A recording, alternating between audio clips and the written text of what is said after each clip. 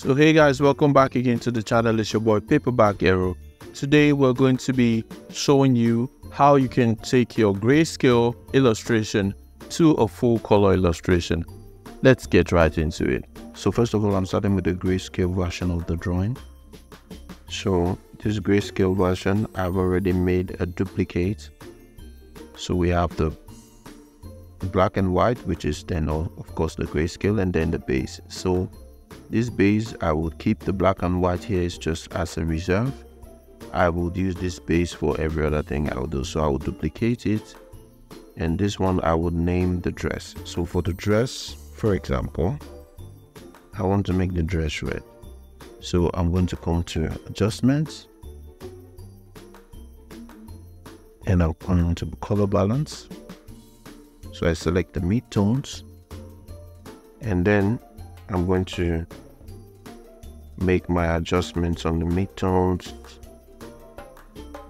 Then I'm going to add the colors here, depending on what I want. Now we have the mid-tones. I want to have more red in the dress. It doesn't look exactly like what I want now, but I can work on that based on the hue and saturation. What you see here now is important for the dress.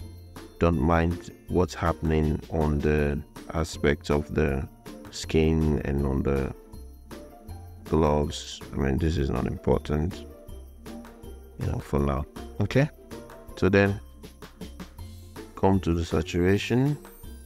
Then I can decide, okay, I'm going to make it more saturated. I'm going to make it lighter or darker, depending. I'm going to check on the red if it fits. Okay, that's it. Now the next step is that I'm going to create a mask, and that mask I'm going to invert it. So the purpose is that it shows now in the inversion the black portion which you see right here. If you then pick the white color and then with your brush just paint, it will reveal anything that is underneath.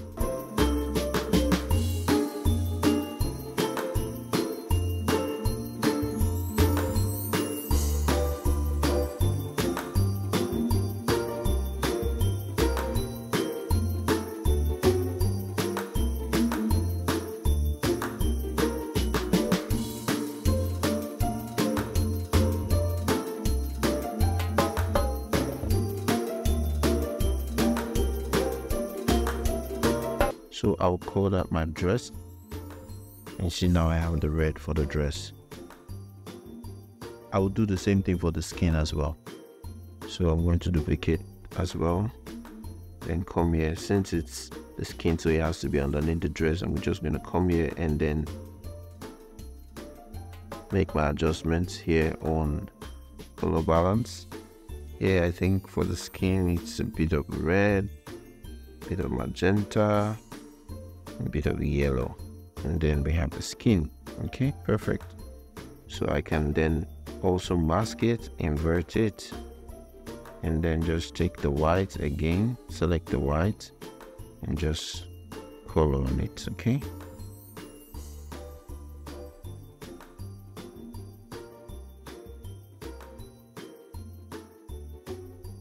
and then you can also come here and put those layers together, and then it becomes the base. Okay, perfect. So now I have changed my grayscale into color.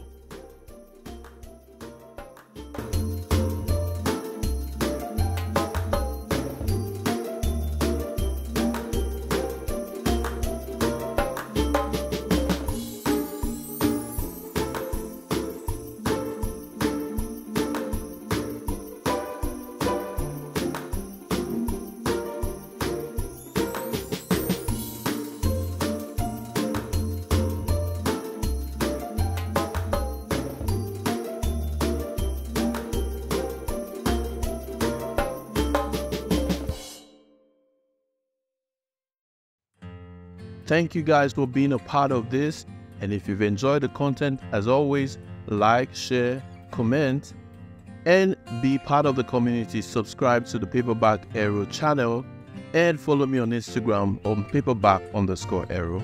Until the next time, keep being the most creative version of yourself.